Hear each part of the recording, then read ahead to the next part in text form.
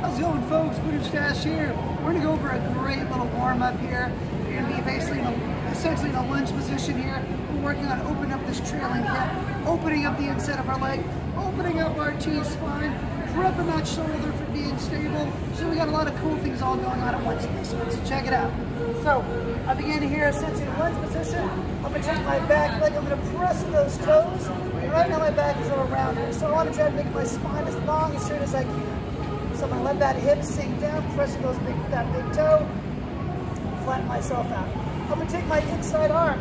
I'm going to bring that arm down deep. I'm going to lengthen that spine. I'm going to get a nice stretch through here and on the inside of this leg.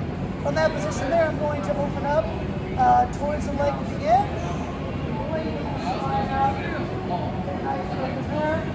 Then when I come out, I'm going to go the other direction. Key thing here is this hand. I want to get that hand, the closer I go towards the foot, the tougher that's going to be. You're going to drive for that hand, make that shoulder raise, prep. You're going to focus on opening that T-spine up from there. Deep breath in there, and then return back down. So if you're looking from this angle here, I extend that back leg, I'm sinking down deep. This elbow comes down low here as I lengthen out. We open up towards the leg. And then on this hand here, you're going to focus in on planting this hand. The closer you go towards your foot, the harder that's going to be. Out here, it'll be easy to rotate. We're going to bring that thing in nice and close there.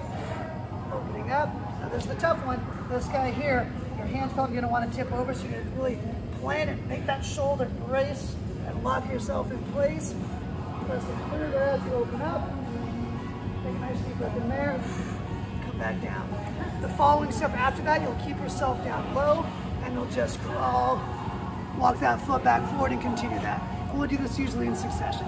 So try that out as a great new way to warm yourself up. Enjoy.